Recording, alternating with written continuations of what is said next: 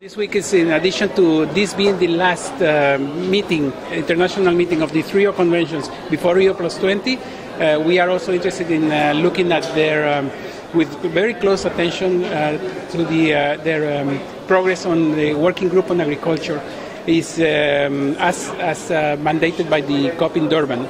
Is it agriculture going to be part and parcel of the solution on climate change or of the framework? This is something that we look with very good eyes because it has another interrelationship with the UNCCD convention mandate. Is agriculture an area that has been ignored by people? Well, it has been ignored at least by the agreement. The agreement has been more focused on the energy and the economic side of the issues, and we think that the nexus between food security, water, and energy should be completed. And in the case of food security and water, the issue of agriculture comes as a primary element. So we think that now they are doing the right thing in including this other dimension that was some sort of not complete in the framework. And remind us how serious the dangers around desertification are at present.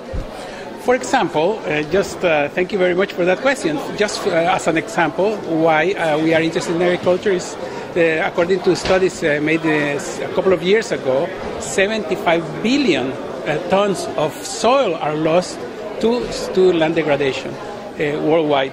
If you translate that into hectares, you will find that maybe half of the size of England is every year subject to additional land degradation. So this issue is increasing. The issue is increasing. It's caused by human-induced activities, and we have to also find some human-induced solutions. Okay, and let's finish on solutions. We're here at the Climate Change Conference, and obviously climate change plays a big role in desertification. What kind of policy initiatives are you going to be hoping for? What policy initiatives are you working on this week?